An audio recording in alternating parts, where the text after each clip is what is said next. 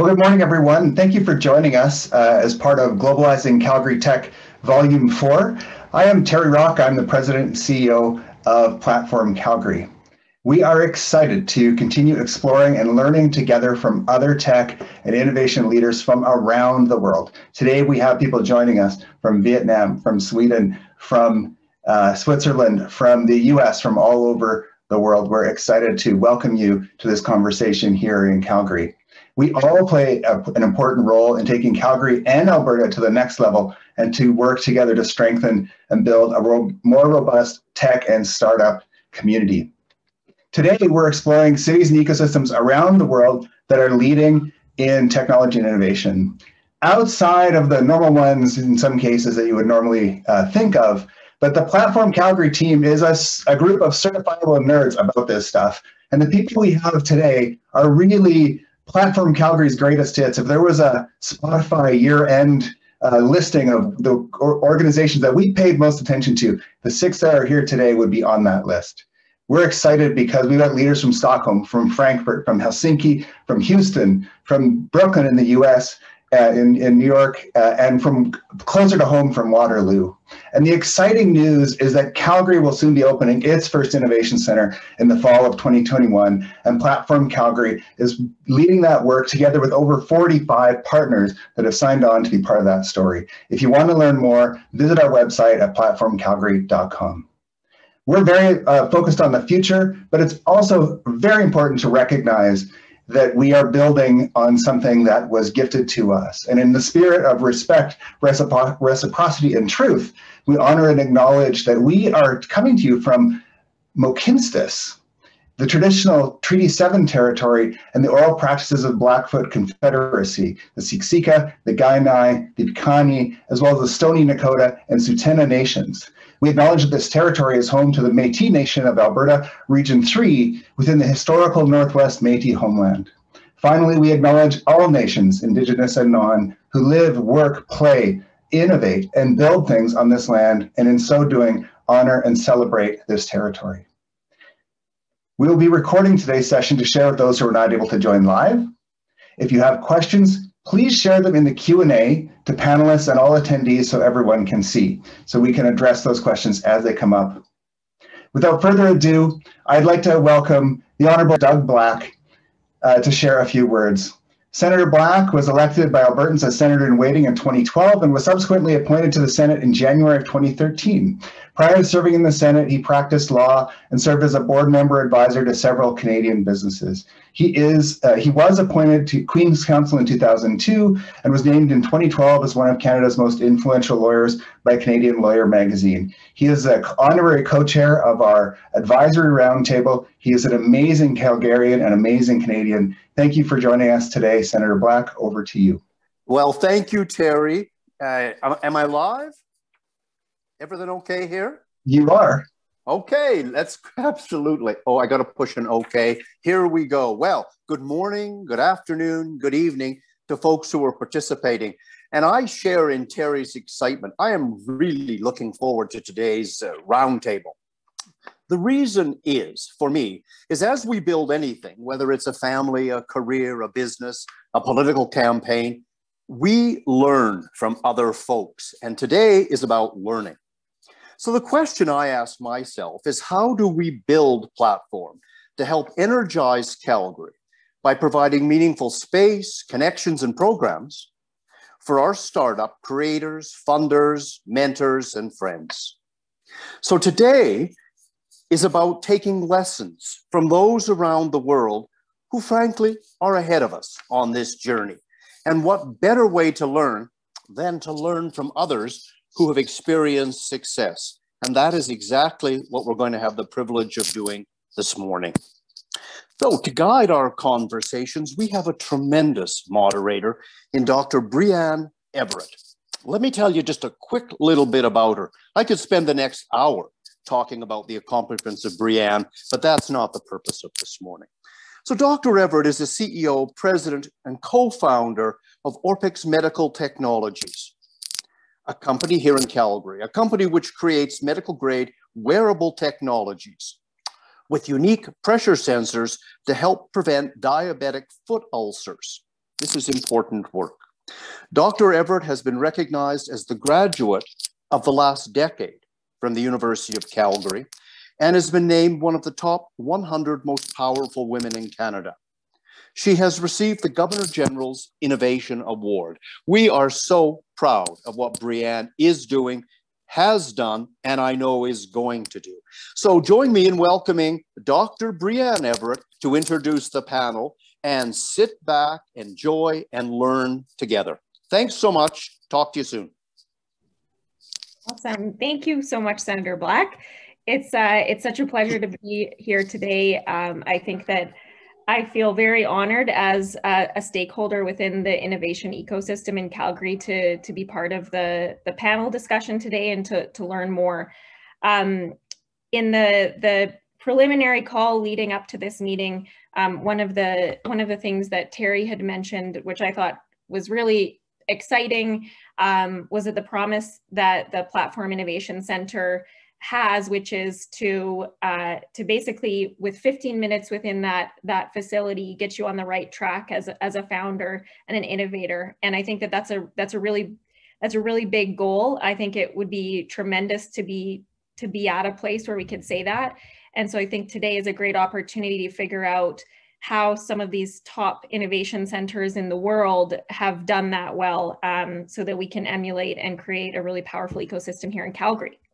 So before we get started, just one quick note, and I know Terry mentioned this earlier, but please make sure that any questions that come up over the course of the panel get put in the Q&A tool, not in the chat.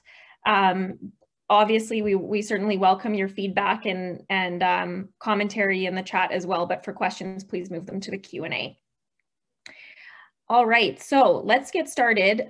We'll introduce our panelists. I'll just allow each of the panelists to say a few words about who they are, what their role is, and what organization they're with today. So why don't we get started with Henna from Stockholm. Yeah, hello, good morning, I guess, to Calgary. Everyone, very pleasure to be here. My name is Henna Keränen. I'm working at Sting, which is an accelerator and incubator here in Stockholm. And at Sting, I'm responsible for our partnerships, for the startup community, and in general, the external relations. And I've been working with Sting for 4 years now, and it has been truly fun. Awesome, welcome. All right, Hugo from TechQuartier in Frankfurt. Yes, hello everybody. My name is Hugo Paquin. I am a Canadian, actually, that now lives in Frankfurt, Germany. So for the last 3 years, I have been involved in building the community and the startup ecosystem here in Frankfurt at TechQuartier. And yeah, talking about it is actually one of my favorite things. So looking forward to share some of our learnings here and maybe trace some parallels with my previous experience, which was in Montreal working for the city's innovation district. So thanks again for the invitation and looking forward. Great. Avvey from Communitech in Waterloo. Thank you, Brianne, and good morning, everyone. I'm really pleased to be with you this morning. So my name is Avvey Peters, and I'm part of the leadership team at Communitech in Waterloo Region, Ontario. My focus is on building strong ecosystem partnerships, working with our public sector and private sector investors and partners to advance the work that we do. I also have the pleasure of leading one of our national initiatives, which is a network of innovation hubs right across the country, and proud to say that Platform Calgary is one of our members. So really pleased to be here today, and I look forward to the discussion. Fantastic. Thanks for joining us. Jessica from Helsinki and Maria. Yes, good morning, everybody. It's great to be here, and actually good evening from Helsinki. Thank you for having me here today. Briefly about me, Jessica Blechinberg. I work as the Chief Network Officer at Maria01. We are a startup and community place incubating startups, investors, and corporate partners together. Really excited to be here today, share more about what we're doing, and can't wait to learn more also from all the other panelists. Thank you for having me. Fantastic. Remington from the Canon in Houston. Thanks, Brian. Appreciate it. Remington Tonar here, everybody, representing the Canon in Houston. We're the largest startup incubator in Houston and one of the largest in Texas. We have 4 locations across the state, 4 more on the way in Texas, Oklahoma, and some other states here in the US as well. And we focus on connecting founders and startups to the people they need to know, create programs they need to succeed, and provide all of the places they need to spark inspiration, collaboration, and serendipity. My background is in venture fund management and innovation consulting for Fortune 500s, and really looking forward to the conversation today. Awesome. Thanks for joining us. And Satish with Newlab in Brooklyn.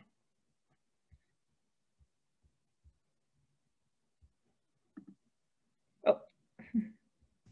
Sorry, I didn't unmute. Hey guys, this is Satish. I'm part of the leadership team at Newlab. We are a community of engineers, entrepreneurs, and companies located in the Brooklyn Navy Yard.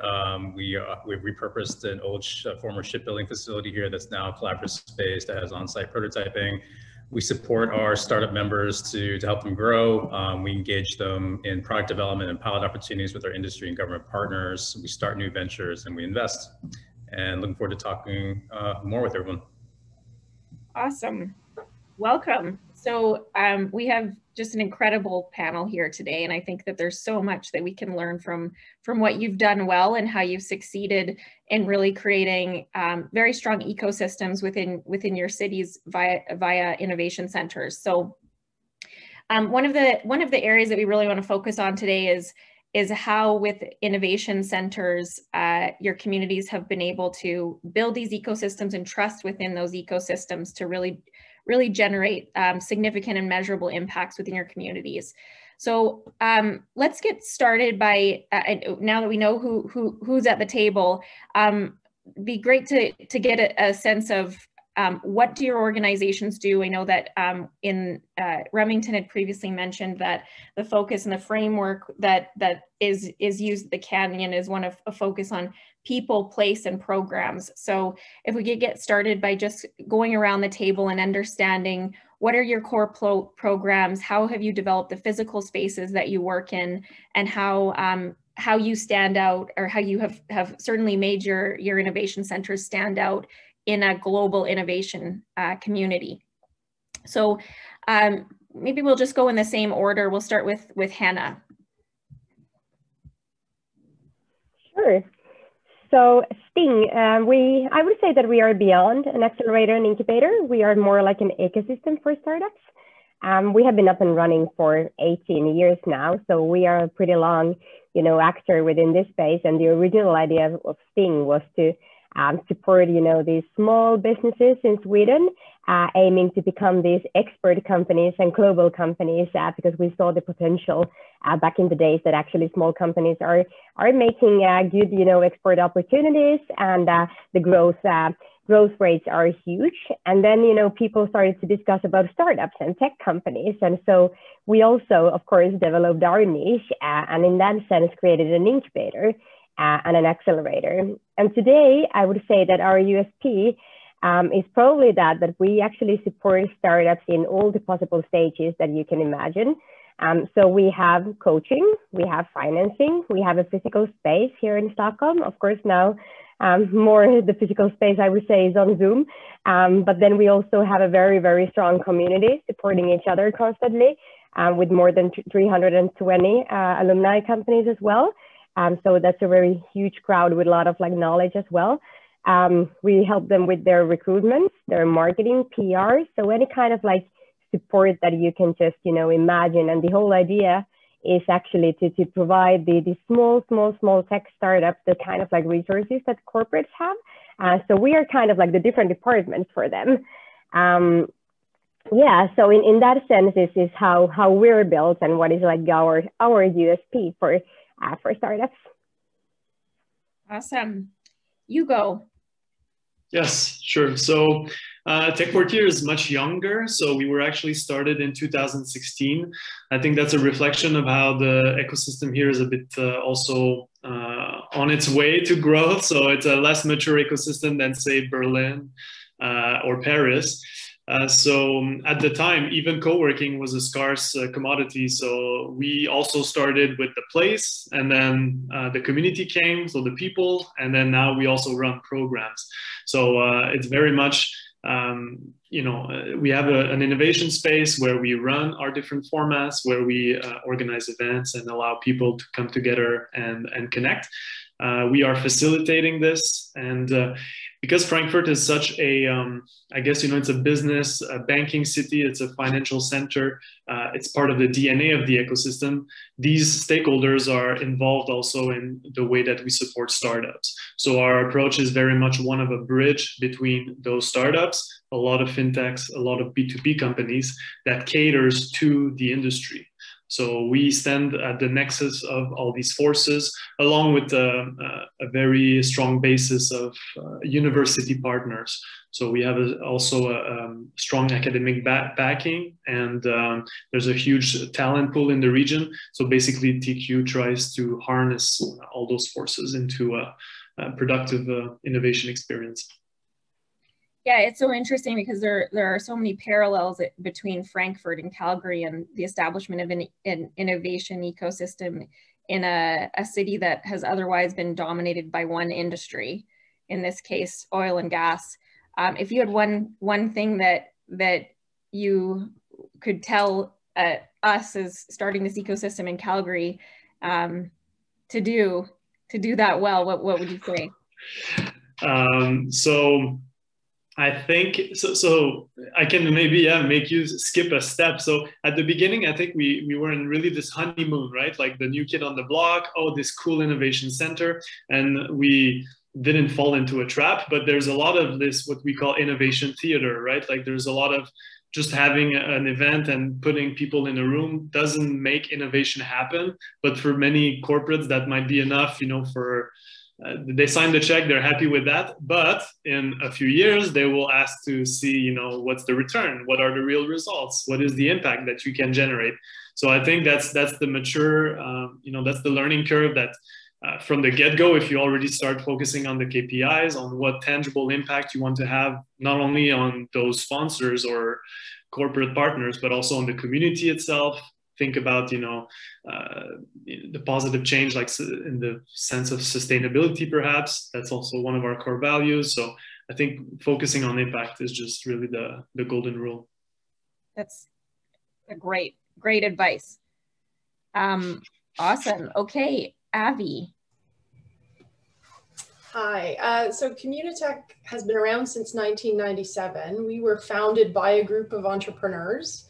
Our model has always been rooted in the fact that we help technology companies right across their life cycle. So we work with very small early stage businesses, we work with scaling companies, and we work with large enterprises as well. And similar to what's been described, our model centers around three pillars. Place is very important to the work that we do. The programming that we build and deliver for our clients is the second pillar. And the third is that notion of ecosystem, the partnerships required to generate positive outcomes in the ecosystem. So the place is important for us because Waterloo region is a really small community. There's only about 500,000 people here.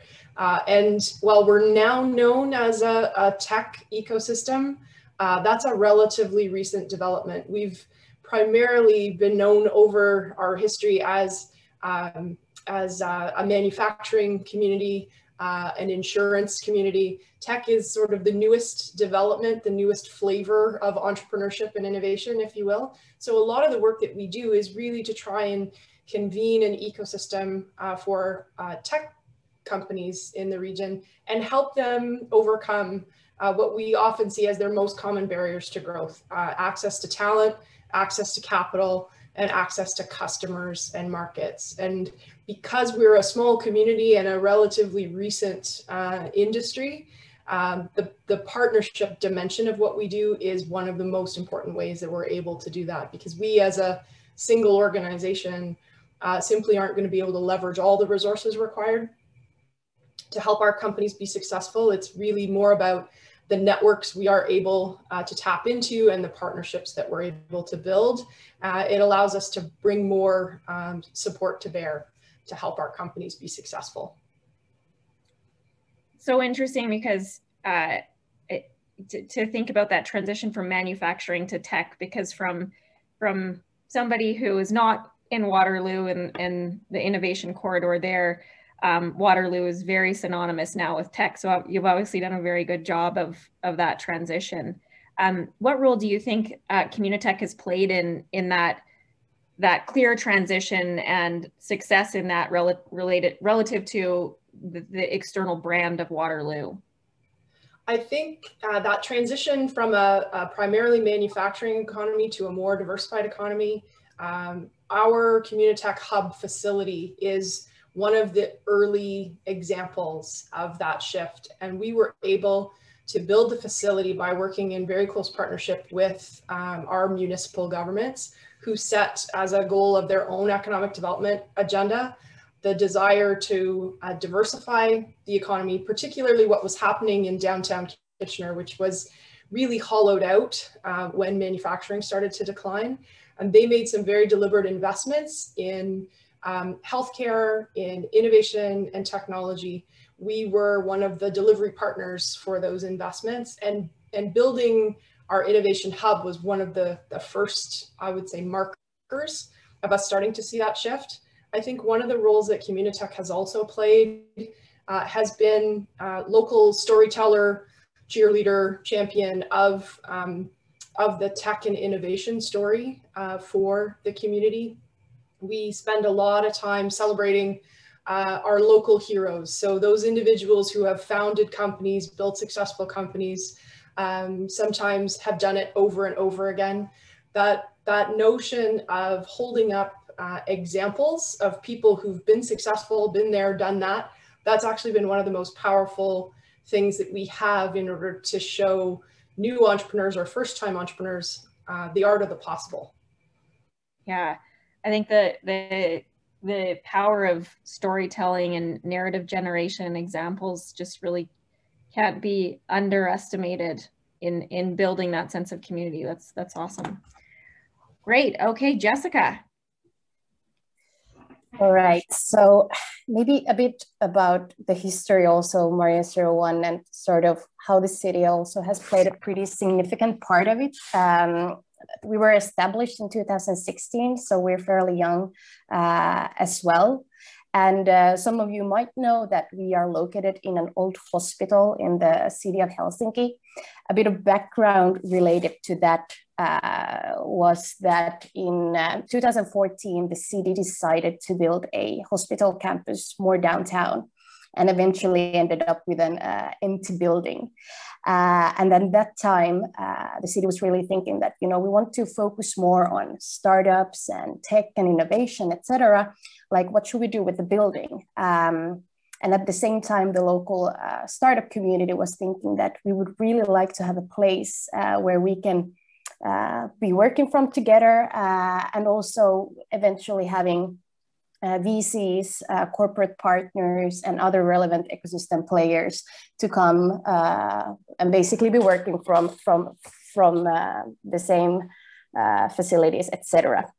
And what basically happened was that the city said that, hey, we have an empty hospital building, please make the best out of it. And in a way, kind of like gave the ownership to the local startup community to take over the hospital and eventually make a community place for startups, VCs, partners, and ecosystem players to come together and, just be growing together. And as for today, we are representing 170 early stage startups. In addition to that, we have 12 VCs, Nordic VCs, who are headquartered at Maria01. And in addition to that, we have about 20 ecosystem players who are running accelerator programs, tech events, etc., sitting at Maria01. And basically what we're doing is it's about providing a space for these stakeholders to come together and eventually grow together. The biggest asset, what I would say, is the people in-house. So we're always putting the community at core of everything we are doing and really coming up with the best ways of how can we ensure that the startups and the entrepreneurs and everybody are growing together. So we are running various programs together with the partners that the startups can take part of. Together with the VCs, we're doing office hour sessions and one-on-ones where the VCs can be sparring and mentoring our startup members. And also together with some of the corporates, we're also running venturing programs that are focusing on entrepreneurship, etc. So really what's at the core is to bring the people together and ensure that everybody are growing together. And something that is fair also mentioning related to the startups is that when they are applying to become a member of Maria01, and then if they eventually get accepted to the community, the idea is really that they can stay in the building for about 3 years, but the plan is really for them to grow out from the community as well, to kind of like also ensure that we have a rotation of startups coming in and growing out, and also to put a bit of pressure on them as well to kind of like have ambitious goals and grow out of the community. Awesome. I mean, I feel like I have so many questions to ask related to that overview, but maybe we'll just tap on one of the things that you touched on here, and this acceptance process for entrepreneurs, because you know one approach is to kind of welcome and accept every single startup into an innovation center versus having some sort of criteria and an intake process. So what does that look like for you, and how has that had an impact on the quality of the program in general? That's an excellent question. So we don't like to call ourselves an exclusive community, because in the end, if you are a tech startup that is really like fulfilling all of the criteria we have in the application process, the opportunity of actually getting access to the house and being an official member of Maria01 is pretty much straightforward. But looking into the criteria, we really want to focus on good tech startup teams. So obviously having the tech aspect to the company is very relevant. In addition to that, we also like to look into who are the founders, who are the people in the team, and also looking into various aspects into, for instance, diversity and what are the backgrounds of all the people, etc. In addition to that, we'd like to see that they have some sort of an MVP already built, and maybe even some customers as well. But really being in like the sweet spot is sort of like the pre-seed stage. And then also preferably they should have some sort of funding also in place.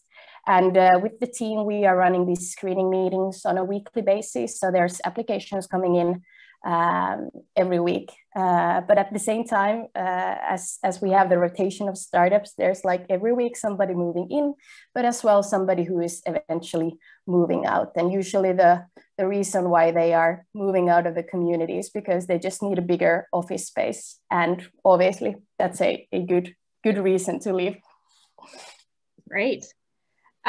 Great. Well, let's move on to Remington. Thanks, Brianne. The first thing I wanted to highlight is that Houston is very similar to Calgary in a lot of ways. It's a big company city, oil and gas city, certainly, with a very conservative culture, very safety-driven culture.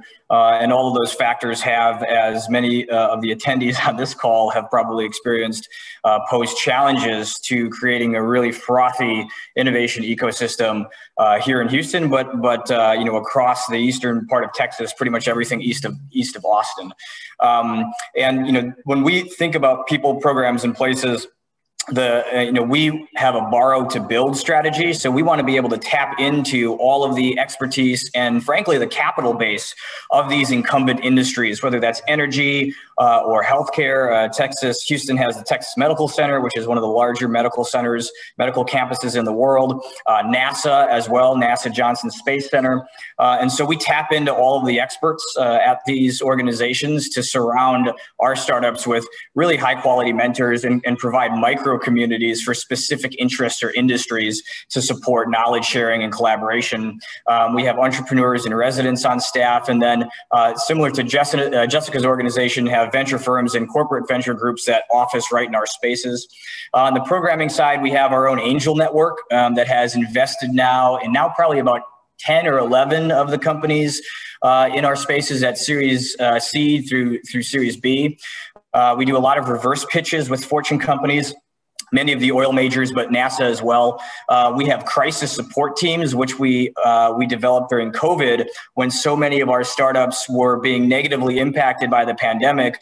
We tapped on experts around our community to jump in, in a 10 to 15 hours a week capacity to help save those companies. That was a hugely successful program, and also helped us retain a lot of our members by helping them stay alive. And then for this group, the other thing I wanted to highlight is we do a lot of cross-border programming to become a soft landing pad for startups coming in from other countries. We do a lot of work with the Canadian Consulate in Houston and the Canadian Trade Commission. And we've done several events where we've hosted companies from Calgary, Alberta specifically, and set up events for them to pitch to BP Ventures, Chevron, Marathon, or Aramco.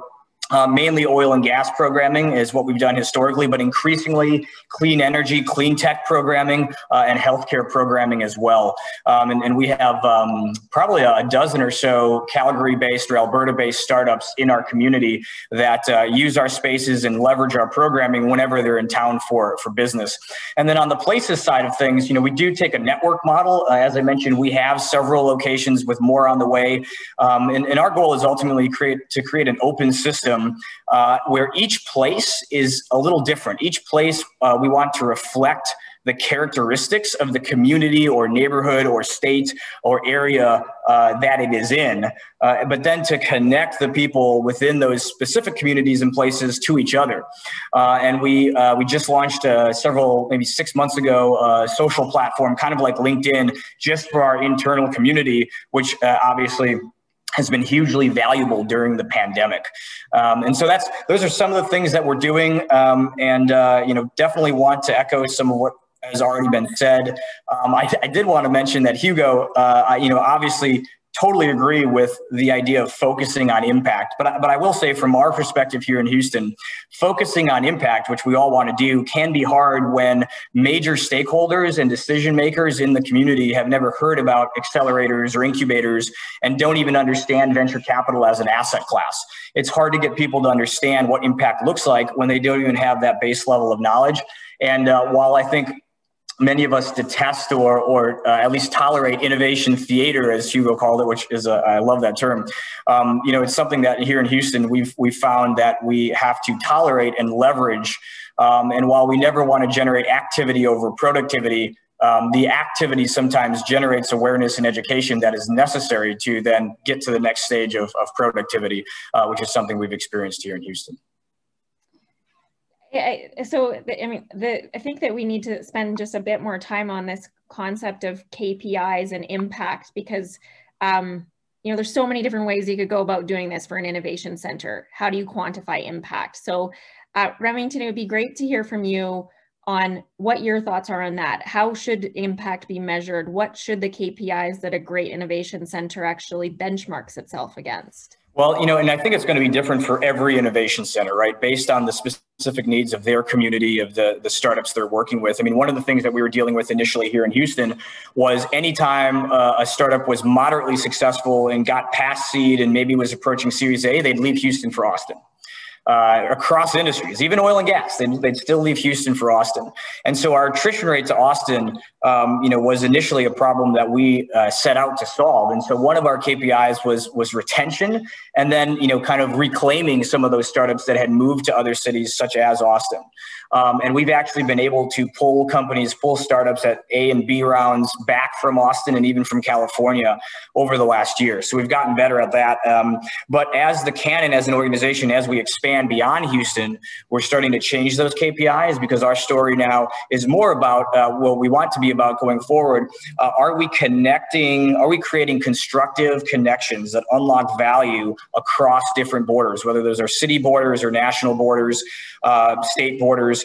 And so now one of the things we track is how many of our companies hire from places like Oklahoma where we have a strong presence, and how many of the investors in our network are investing in Oklahoma and vice versa. And so creating that open system, that open network concept where we can bring net new energy and net new fuel into these communities that they normally would not have access to is a big part of our objective set today. Super insightful. Maybe if there are any other KPIs from the panel in general that you want to comment on being particularly helpful in your own ecosystems, I'll just kind of open it up there. So for us, we think about momentum and change over time. And so we track some basic things, number of new startups, number of companies still in business after a period of time, how much capital do they raise collectively, how many new jobs do they create. Those are the kinds of things we sort of look to as indicators of health of the ecosystem. There's some other things relative to, brand and profile and number of meaningful connections made amongst different sizes and types of companies, but those would be sort of table stakes for us. Mm-hmm. And Henna, yeah. Yeah, we have pretty similar reports. So every time we track basically the amount of jobs created, we actually track also the diversity. So how many female and how many male employees the companies are attracting. And then we also tracked how much of capital they have raised, both public and private. Also, that if those are purpose-driven companies, let's say climate action companies, we also try to measure the impact. So how much of how many percent of carbon oxidants could they neutralize? If they are within health tech, how many patients they have helped? And also in Stockholm specifically, we also tracked a lot of numbers that how many active startups we still have today, how many successful entrepreneurs are staying in the community, how much of talents are we circulating. So perhaps, some early stage Spotify employee probably now has their own company or are supporting next generation of startups. So those kind of statistics as well. With the city of Stockholm, and also a Sting, we're tracking, of course, the key figures of the companies. But I would also say it depends of the company, and that what kind of company do you have? Since if you have, let's say, a clean tech company, of course, it's very important for you to actually track the KPIs to your investors and to your customers as well, when it comes to reduced carbon emissions, for instance. Mm-hmm. Great. Well, we can come back to that later if there's any other comments that the group has, but why don't we hand the mic to Satish to talk a little bit more about Newlab and Newlab's programming. Yeah, and I'll use the KPIs discussion as a thread to talk about Newlab. I think we are like my peers on the panel here. I think we're pretty much the same in terms of how we measure ourselves and sort of a lot of our missions and goals. We were raised by public and private capital, so we certainly have to be mission driven, but at the same time think and act like a business because we are a business. Increasingly, I think Newlab is starting to look at this as trying to be a problem solver. So in some ways, taking on the same mindset as the companies that we serve. And so, for example, now when we look at engaging the community in New York or expanding to a place like Detroit, we enter those regions saying we're trying to help you solve a challenge that's important to your region. For Detroit, it's right now, a lot of that is around mobility, connecting disparate neighborhoods and taking advantage of the leadership that the state of Michigan has had in the world of automotive and transforming that region into an EV and mobility sort of equitable future. And so when we come in with a program, that program is bringing in startups and working on product development activities and getting the pilot opportunities. And by solving those problems, that's how we build our next ecosystem. And that's exactly what's been happening in New York when we started with a seed group of companies, bespoke services to help them grow, but then started solving problems for the city around urban tech, around climate, that helped startups come and deploy products in the region and help them use that data to raise venture capital and ultimately grow. There was a reason to stick in this area. And so now I feel like when Newlab goes out into another world, we say, what are your sustainability goals? What are your challenges in energy? What is the thing that your region cares about? We're going to help you solve that. And we're going to do that by bringing this ecosystem to bear and guide them through this process. So our KPIs are measured in terms of the standard economic development, but as well, like as I think Henna was talking about, increasingly climate metrics, right? So if we're taking on dollars to support energy or carbon reduction, are we making an impact in that space? If we're talking about industrial automation, what are the metrics that are involved in that? So it's interesting. I think, yes, we'll always track venture dollars raised and job creation, but I think we're also going to start measuring ourselves against really industry-specific KPIs as well. Yeah, I mean, I think that you've had a ton of success in this approach, and Remington touched on this as well, is this open line of communication between the innovation ecosystem and the community, and listening to needs and understanding gaps and filling and kind of creating this like very robust line between the two. And clearly with Remington's example with the COVID crisis support, like that's very innovative for an innovation ecosystem to be listening and kind of ad hoc creating programming like that. Maybe this is sort of a question for the group in general. What does that scanning of a local ecosystem look like? Like what and whose role is that within your groups to continue to be sort of looking out and pulling in expertise, understanding needs and addressing them, and understanding needs in the community, and then helping to address them within that center?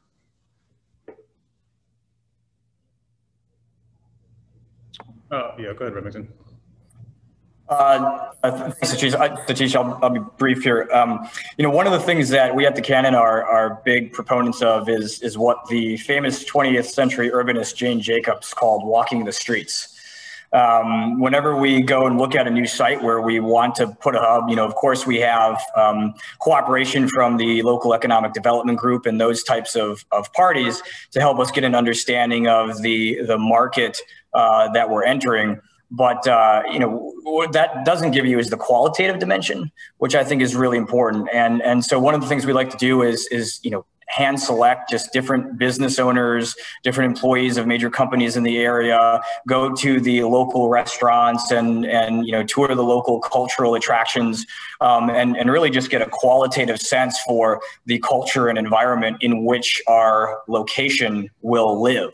And so we do that at the outset of every new location we launch. Yeah, I would say the way we like to look at I think ecosystems is also around what we think are like the emerging themes that are happening there. What's the state or the city supporting in terms of their own funding initiatives? Is it at the research level? Is it the startup level? Is it at the industry partnership level? And then is there sort of a source of talent that we see there that traditionally might leave to other places, but might be interested in staying if there is a landing pad like a Newlab, right? And so we look for major universities with engineering programs. We look for venture capital dollars that have gone into that state previously. If there's a growth opportunity for that, if you're already able to tap into a certain industry. And so I take it back to Newlab, looking at it as can we solve some really major challenges, and that creates these business opportunities where startups that are homegrown would be willing to stay, and just as importantly, others from outside the region would be willing to move their businesses there. And I think that's a huge value add for a lot of states in the United States that we've been speaking with. Yeah, I would agree there. I mean, Sting, for instance, we are owned by a foundation, and the owners of the foundation are a public-private collaboration groups, basically. So there are some large Swedish corporates, and also the city or the region of Stockholm, and also the KTH, so the Royal Technology School here. So that kind of like collaborations that you immediately, have tight relationships with all the ecosystem players, I think it's very, very important.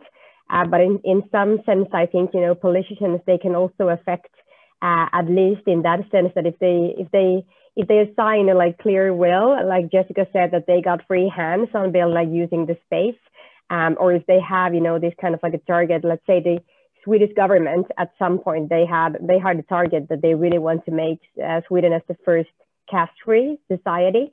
And today we have so many like successful fintech companies.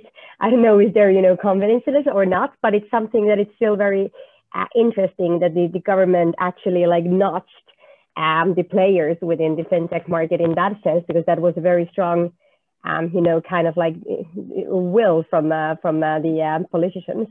So I think it's very important to include many different players.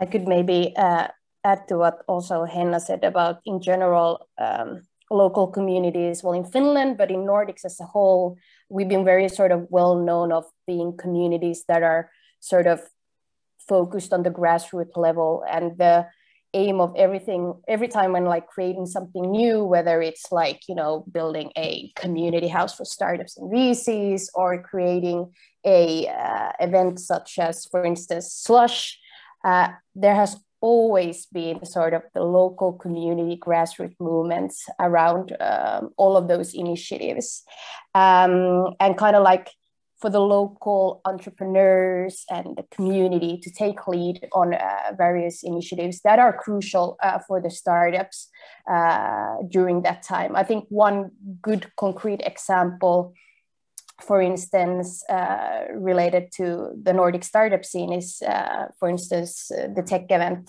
Slush, which was founded in 2008. And a great example there is that the entrepreneurs were basically coming together and they were thinking that, hey, we need an event that would gather international investors. And, how can we make sure that even more Nordic entrepreneurs are meeting these international VCs? And hence Slush was founded and has been growing ever since to become one of the most impactful tech and startups events on a global level as well. And a great sort of like insight to that as well is that it's been student run ever since 2010. So really giving the ownership to the local startup community to solve whatever problem the community is facing at that time. And I think like Maria01 was also an example related to actually creating a community space where everybody are coming together in the city of Helsinki and build businesses together and grow and make the city as well to stand out on a global scale. Great. So I think maybe we'll just pull on that thread a bit in terms of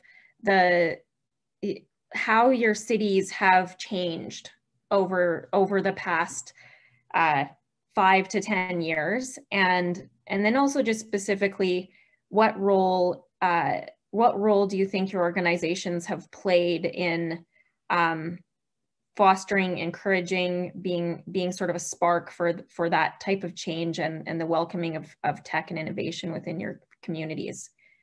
Let's start with Satish this time. Thanks. Our HQ is in New York, so I'll try and kind of maybe talk about the area where I'm in Brooklyn, because New York as a city, of course, is always changing. So I think from a broader level, like being here for now in the area for 10 years and being a researcher and working in the academic kind of space before joining Newlab, the city has definitely been investing a lot in applied sciences and initiatives and making New York a place that's friendly for tech development. And if you think about where that started, is we certainly have a host of amazing hospital systems and academics. The life science aspect of this is, of course, should be pushed, and it has been. On the engineering side, funding for places like a Newlab and identifying places where hardware companies can come work is what led for us to build a community that then started attracting software companies and basically building this frontier tech focused community here in the area of Brooklyn.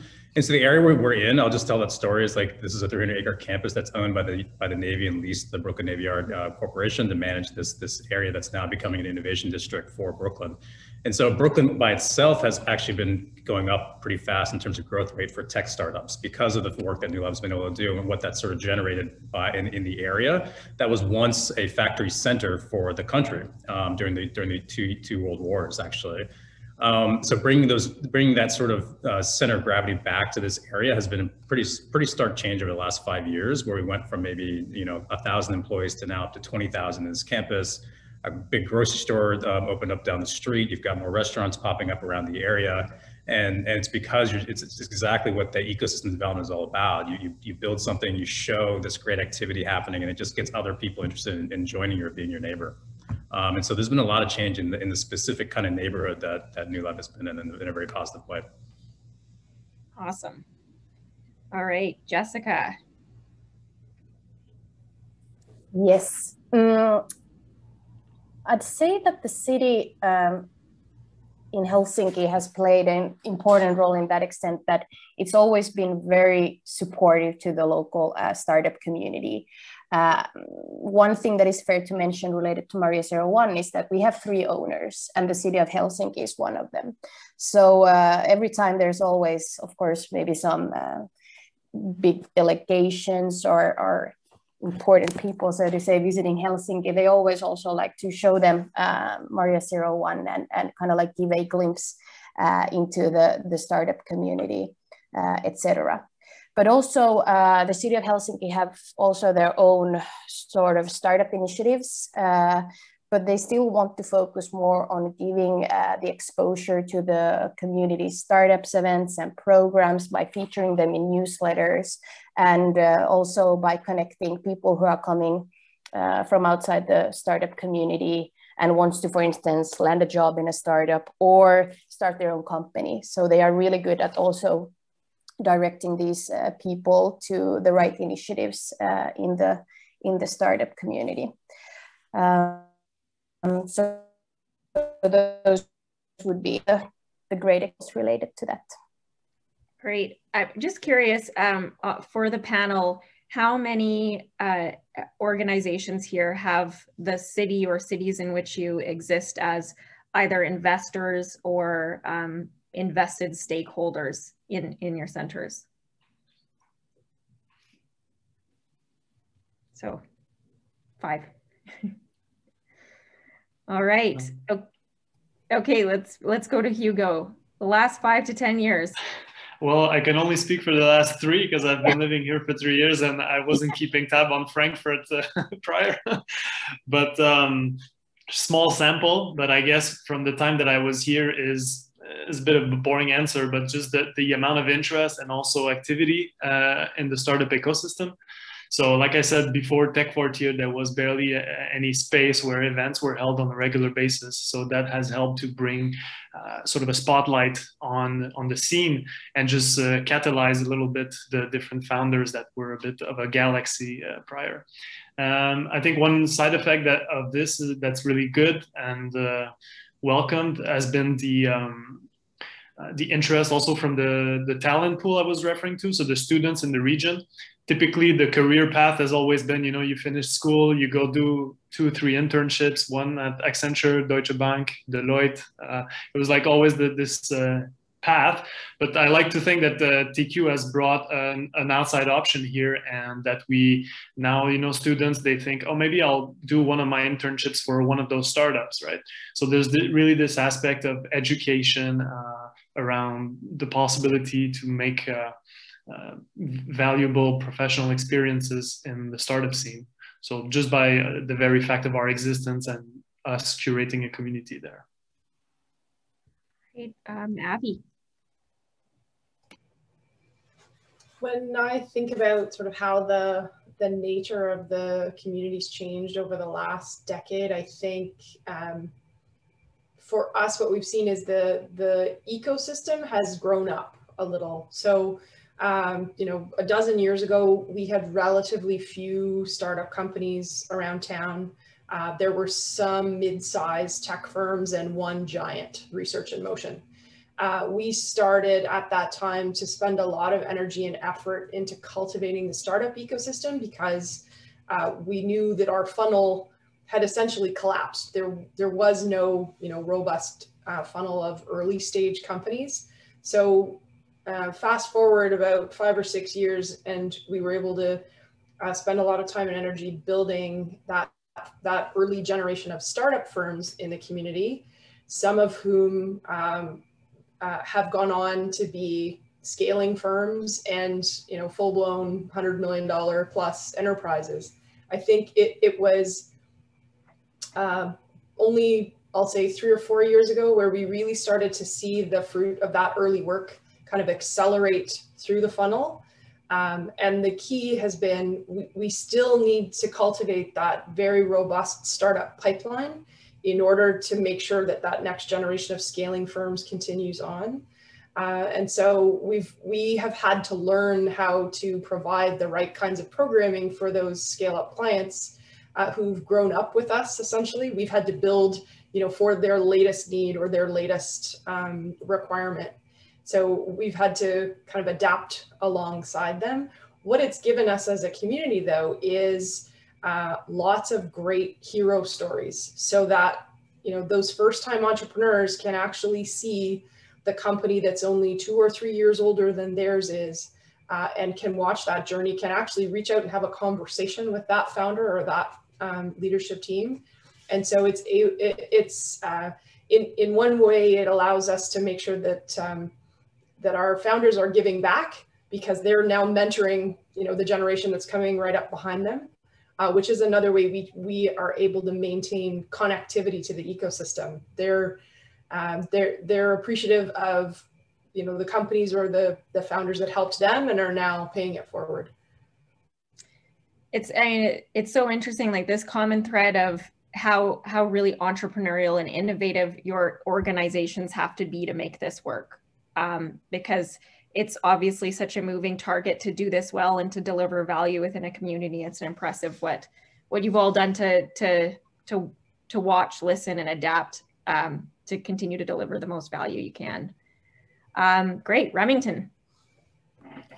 Thanks, Bren. So interestingly, about 5 years ago, Houston essentially had 0 accelerators or incubators, which is astonishing considering Houston's the 4th, almost 3rd largest city in the United States.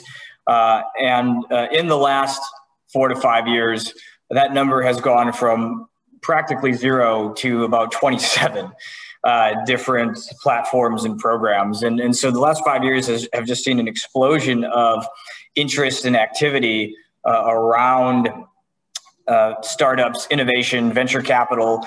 There is a lot of traditional family office and private equity money that historically has only played in oil and gas and real estate that is now coming into the Houston venture market. And so that's fueling a lot of the growth and a lot of the interest. The city has taken a greater interest, as have both universities, major universities here in Houston, Rice University and University of Houston, put more emphasis on their own programming. So, a confluence of all these factors and the momentum that has been compounding has really dramatically changed the Houston startup ecosystem just in the last few years. I think one of the challenges we're facing with that is we now, in some ways, have more supply of startup support organizations than we have startups that can actually take advantage of them. So, as we all know, as hard as it is to establish an innovation hub or build an innovation ecosystem, it's as hard, or if not harder, to scale a successful startup. And so in many ways, the ecosystem is now waiting for its startups to catch up. And to Hugo's earlier phrase on innovation theater, I think one of the reasons that we have not been able to ensure our startups keep pace with the growth of supply is because early on, too many people were focused on innovation theater and not actually adding value and creating impact. And I think that is a lot of what is accounted for the lag we're now seeing. Interesting.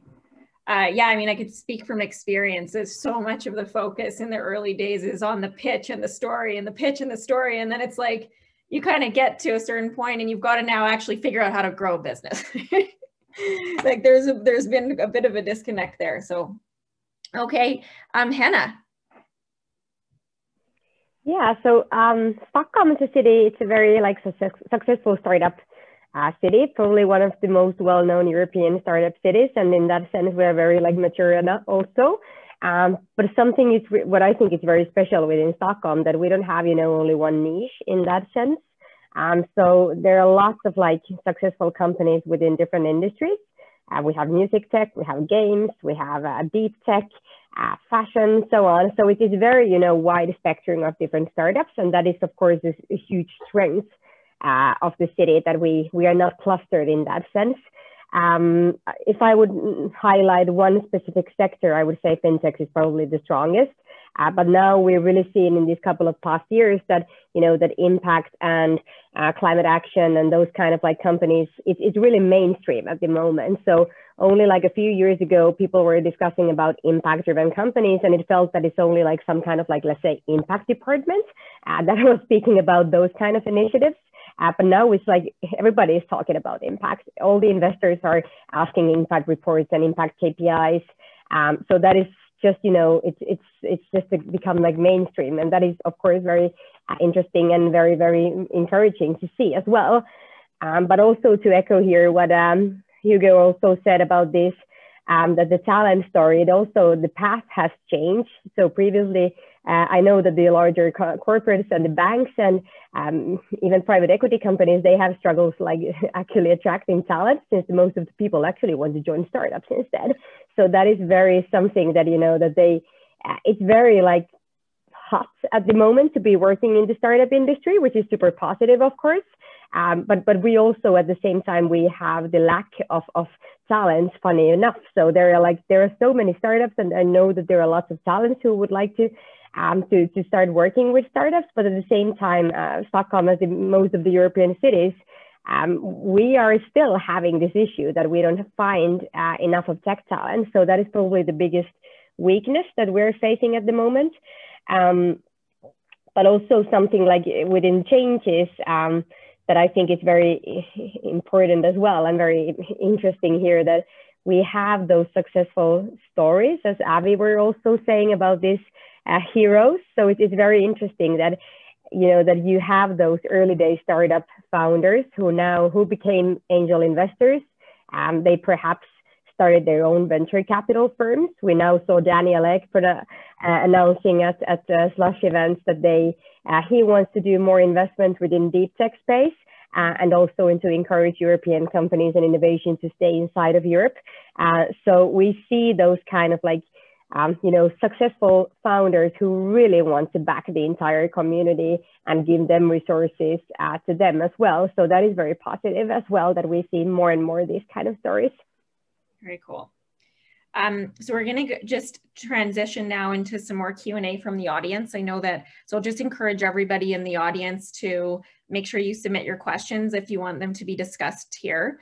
I know a couple of comments were made over the course of this on some of the other stakeholders within a community ecosystem, including universities, and I know that there have been a few comments made about investors and the roles that actually physically bringing investors into the centers has done for each of you. So maybe we can just start by having, and this will be a question for anybody who wants to jump in. How have you had success in navigating and structuring those relationships with yourself and universities within your communities? And then also, what is the importance of having universities or investors actually physically co-located within your spaces? Avvey? If I could start, so we find the co-location element hugely important, because for the entrepreneur or the founder, the idea of reducing friction. So if they need a connection to a research partner or a capital provider or a specialized advisor of some kind, our job is to take all the barriers and obstacles away that we can. And if they can simply wander down the hall and drop in and have a chat with somebody who's keeping office hours or is physically located on site, that's one of the ways we've been able to take down those barriers.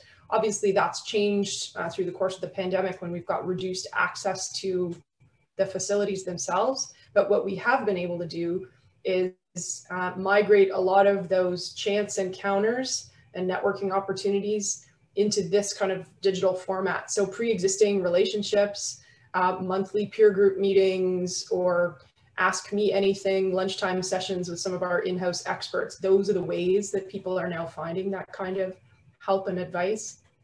For us, the relationships with our local universities and college are hugely important, because not only are those institutions the talent engines of our local ecosystem, they're also they are in and of themselves attracting attention and research investment and other kinds of partners to the community that perhaps we wouldn't have the ability to attract on our own.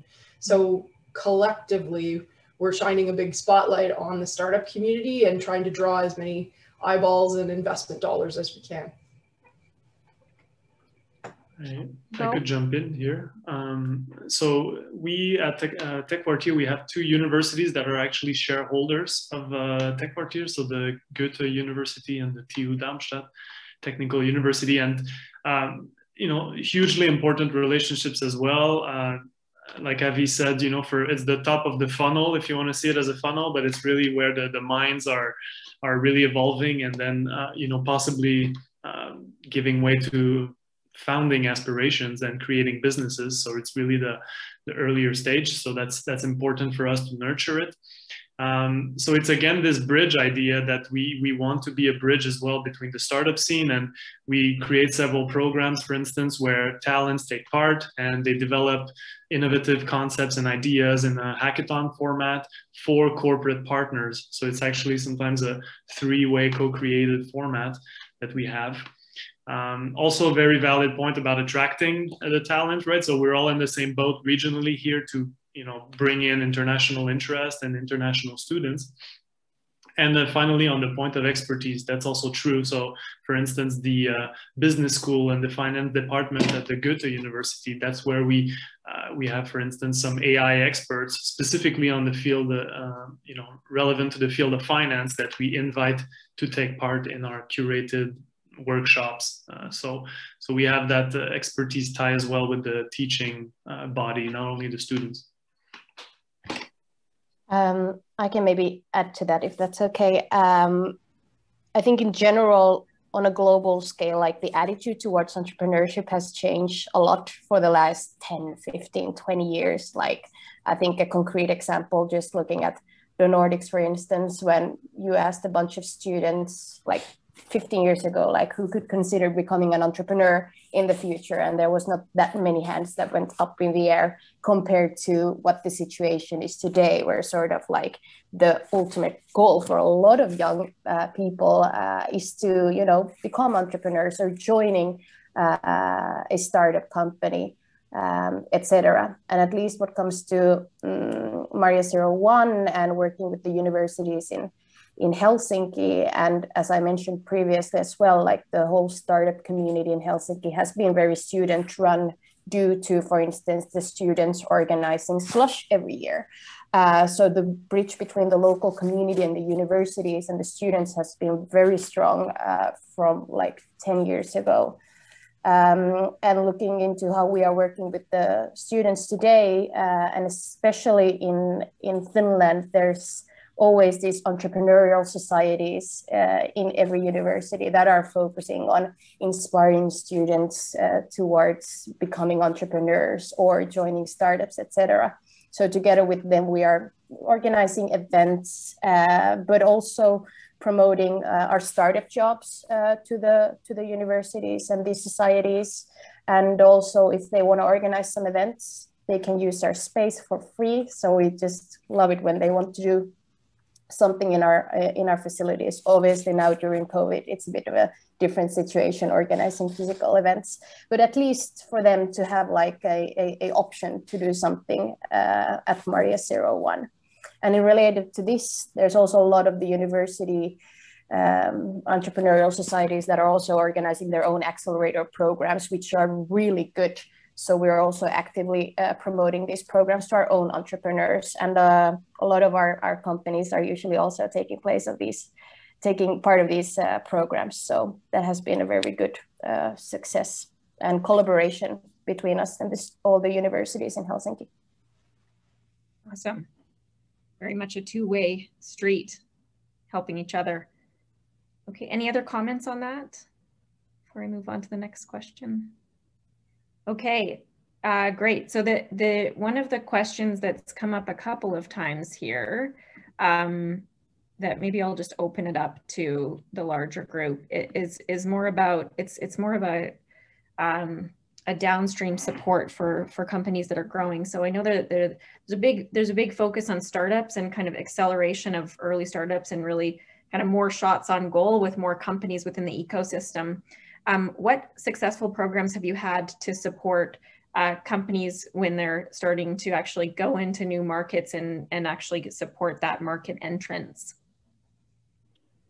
I can start with that. So one of the growth opportunities that's happened for Newlab is our innovation studios, and these are studios where industry and government partners sponsor a program with the goals of developing and identifying products that they can deploy within their operations or for themselves to grow new businesses. So, for example, we run a program with Verizon, who installed a private 5G network and edge compute stack here at Newlab to be sort of a pre-testing site. With the goal of finding essentially companies working in industrial automation or energy or transportation that can supercharge their products with 5G. And there's an opportunity here for them to partner with Verizon and sort of go together towards transforming an industry. And so this is something that's great for early stage companies, but just as powerful, if not more, for the later stage companies that have raised capital, have engineering staffs, have products in market. And this is an expansion opportunity, right? If you can put 5G on your robot and take compute off the hardware, you've got longer battery life. You can now make them smaller, which means you can solve different types of problems in industries like that.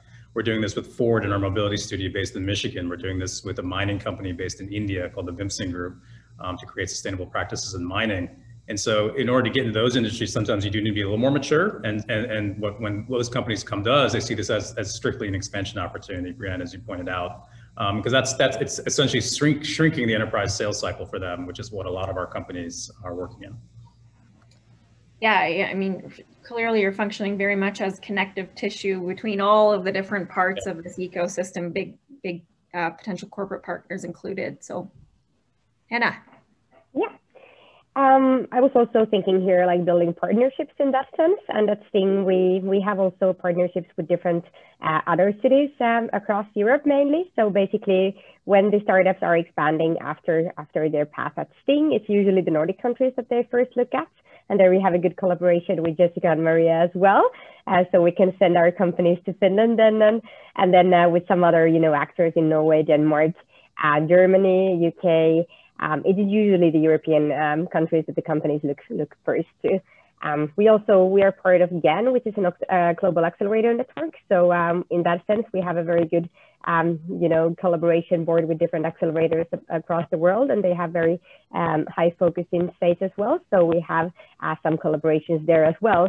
But I would say that the key thing is, of course, to help our startups to become that they will raise investments. So in that sense that they will raise venture capital, they will raise later than seed rounds. So the investors, the venture capital companies are then actually backing the companies when it's time for them to expand, and they have their networks and they're helping of course the companies forward. And we at Sting, then of course we have different events, matchmaking events for VCs and our companies as well, no matter if they already are, if they have graduated from Sting and our alumni companies, but we still support them very heavily after that.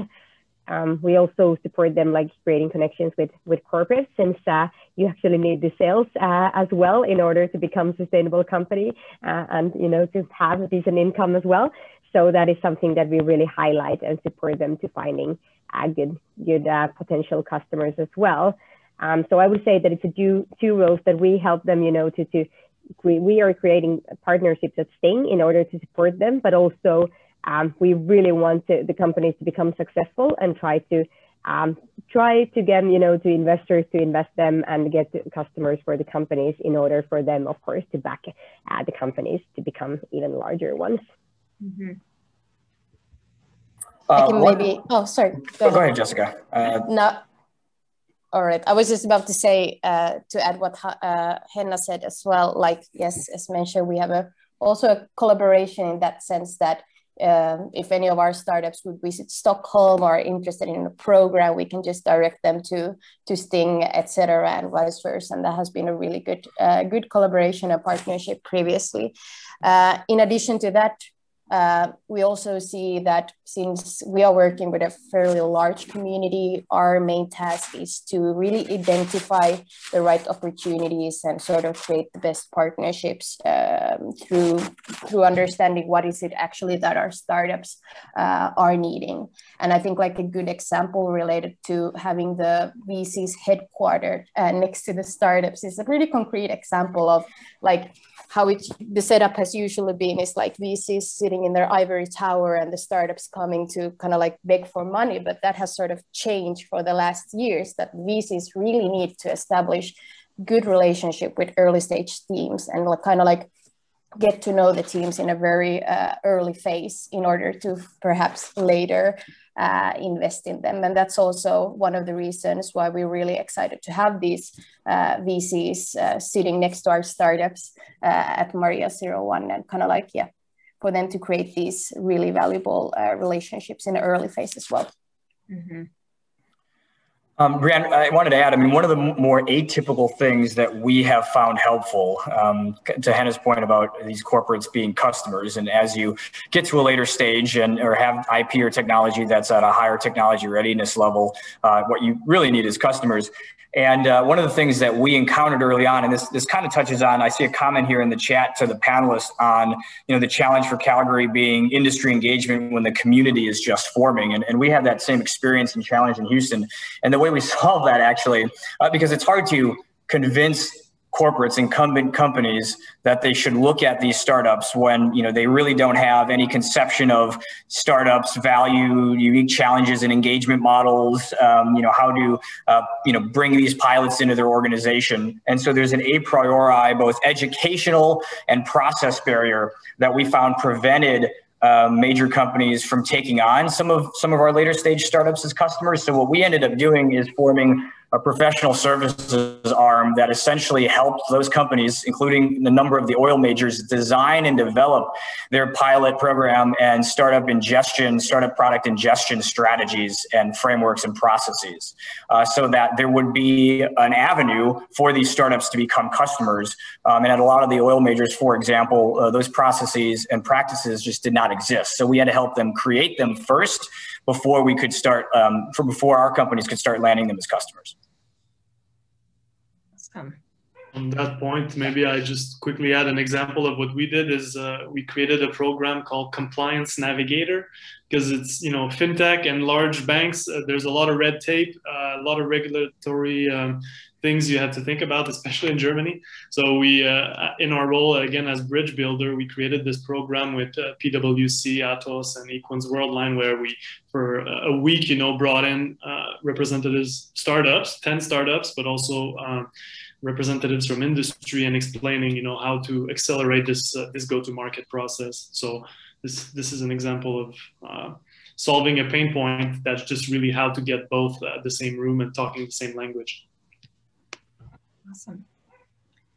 Okay, we have about 5 minutes left in the Q&A. So the direction that I'd love to take this is kind of back to Calgary here, and we're very early in sort of starting and building this ecosystem and this central place for gathering and connectivity within that ecosystem. Maybe some gems, any gems that you have for us that we haven't talked about today that you think we should know to make sure that we do this right, we accelerate it as quickly as possible. What should we know? Avvey? I would offer a couple of things. To take advantage of the significant level of interest and lots of organizations that are coming together and trying to build something great in Calgary. I would say, don't fall into the scarcity mindset. Every organization brings something to the table, and that just means the pie gets bigger. So don't worry about, who owns which piece or who takes credit for which result.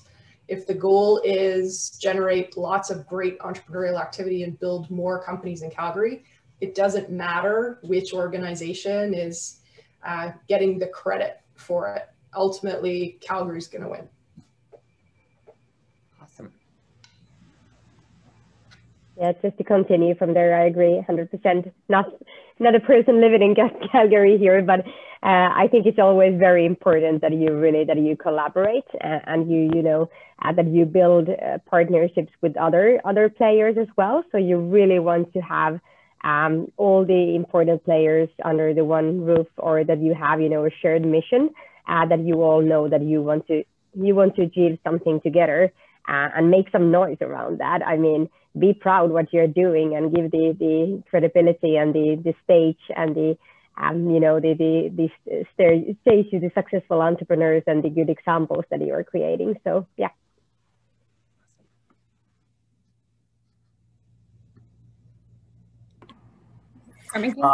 Yeah, I can go. I would say, and again, just drawing on my experience here in Houston, one of the things that we found that I imagine is probably very similar in Calgary is that the challenge is greater than just the innovation ecosystem or the startup ecosystem. There's a cultural challenge as well, across the broader city, across the province.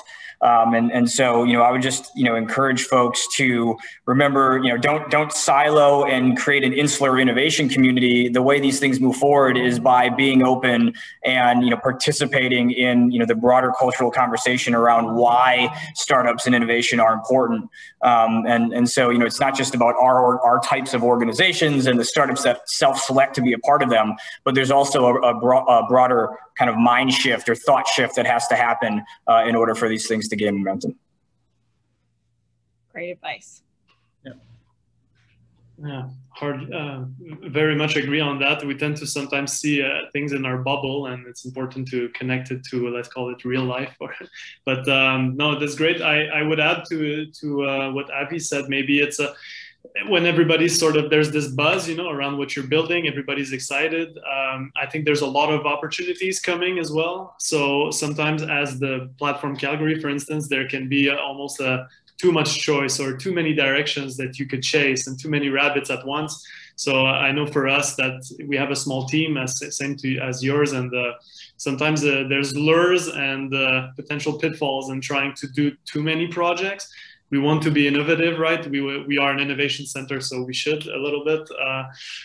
But the thing is sometimes trying to come up with too many concepts and maybe trying to do too much. Yeah, that would be my tidbit, I guess.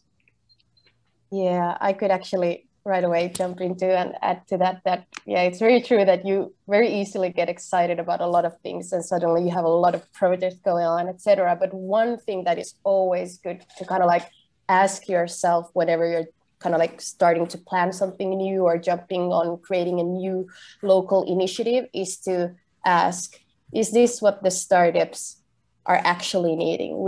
Will this sort of help our local entrepreneurs to become global tech companies, etc.? So always having the entrepreneurs and the startups in mind and kind of asking them as well, is this really what's needed at the moment?